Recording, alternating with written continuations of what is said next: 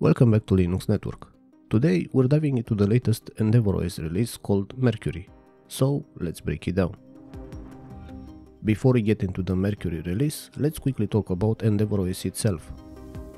It's a user-friendly Arch-based Linux distribution that makes it easier to install and use Arch Linux without having to set everything up manually. If you've ever heard that Arch is difficult, EndeavourOS is a great way to experience its power with a much simpler setup.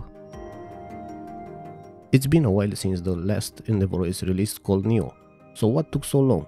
Well, the developers had to deal with some technical challenges, like issues caused by the latest Linux kernel update, version 6.13, updates to the Xfce 4.20, and some problems with the installer tools such as sfdisk and Calamares KPM core. But the main reason for the delay? Life. The team had personal commitments and one of the lead developers had been busy studying to become a certified programmer. That's actually good news because his new skills will improve EndeavourOS in the long run. Some people may worry that a slow release schedule means the project is dying, but don't worry, EndeavourOS is still very much alive. The developers have reassured everyone that they're not giving up. The only difference is that new version of the ISO may come out less frequently. Even when there isn't a new ISO release, EndeavourOS gets regular updates. If you're already using EndeavourOS and keep your system updated, you don't need to reinstall anything. The main reason to download a new ISO is for fresh installs, especially if you have newer hardware. Now let's talk about what's actually new in the Mercury release. This update brings several improvements to the EndeavourOS live environment and the installation process itself. Here are the key changes. Mercury comes with updated core packages.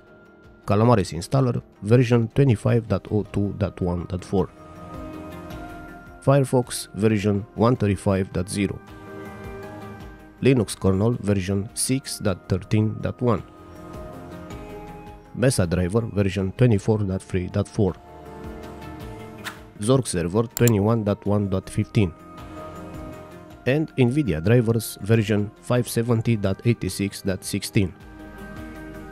Mercury fixes a lot of issues and brings new improvements. The ISO now includes a memory test for EFI systems.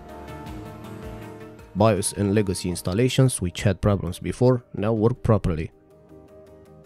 Several desktop environments now use a dark theme by default, including KDE, GNOME, Xfce, Mate, Budgie, and Cinnamon. Xfce's theme is now closer to its original look. GNOME will automatically switch wallpapers when changing between dark and light mode. The option to replace a partition during installation works again. The installer no longer shows duplicate entries for EFI selection. EndeavourOS branding is now easier to find for artists and media. Mirror lists are now ranked before installation, and any changes you make during the live session will carry over instead of being reset. So what does all of this mean for you? If you're already running EndeavourOS and keeping it updated, you don't need to do anything.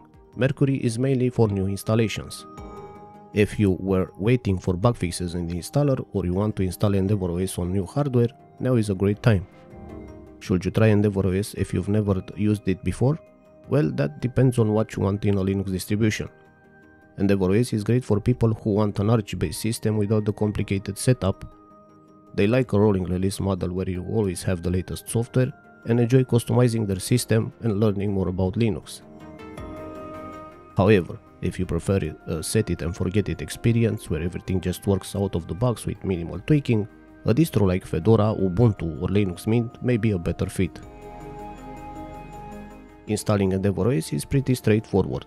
The Calamares installer is user-friendly, and now that the partition replacement option is fixed, it should be even easier.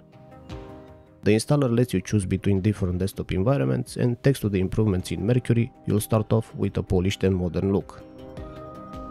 Overall, EndeavourOS Mercury is a solid update. Even though it took a while to arrive, the improvements make it worth the wait. The developers are committed to keep the project alive, and even though future release may be irregular, they'll continue providing updates and fixes. That's it, and as always, if you found this video useful, please like, share and subscribe. Thank you for watching, and I'll see you on the next one.